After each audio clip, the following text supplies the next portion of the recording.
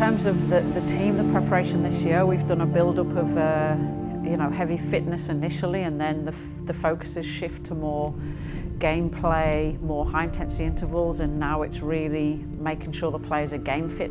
This camp, Jill really wanted to try and mimic some of the kind of pattern of the World Cup in terms of a game, 3 or 4 days, maybe it's travel, another game. So, we started off in LA, then we've trained for a week, we've then travelled up to San Jose, which again is not too indifferent to what they might do in the World Cup.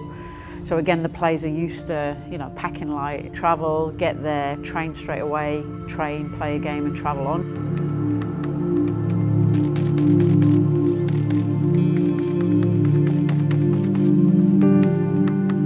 We're going to be here, there, and everywhere with this World Cup, and it's part of our job, just kind of being able to adapt to any condition and pick up and just be able to focus on game day. And I think that this camp is helping to prepare us to do that. Well, that's the greatest part, is that we are trying to mimic exactly what we're going to have to do in Canada.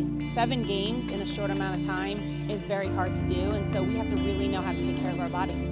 Ice bathing is really important for recovery. It's not the most pleasant thing in the world, but we do everything we can do to be ready for tomorrow.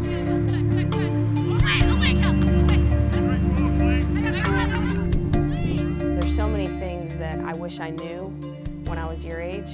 I've learned that you have to give 100% every single day.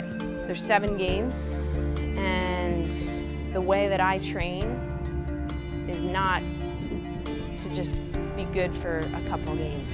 My body is ready to go, if need be, for 7 games straight. But I think there's something about this World Cup. There's so much media coverage, there's so much hype. We are drawing in so many fans. We've got, I think, 20,000 some tickets sold here in LA. We had 18 last game, we had 35,000 in St. Louis. If we win this thing, it can just blow up women's soccer. And I think that that's just really empowering. And all eyes are on us. We know that we have pressure, and I think that I'm just really looking forward to the journey. I've worked so incredibly hard to get here, and for this being my 3rd World Cup. It was a bronze, it was a silver, and hopefully 3rd time's the charm will be a gold.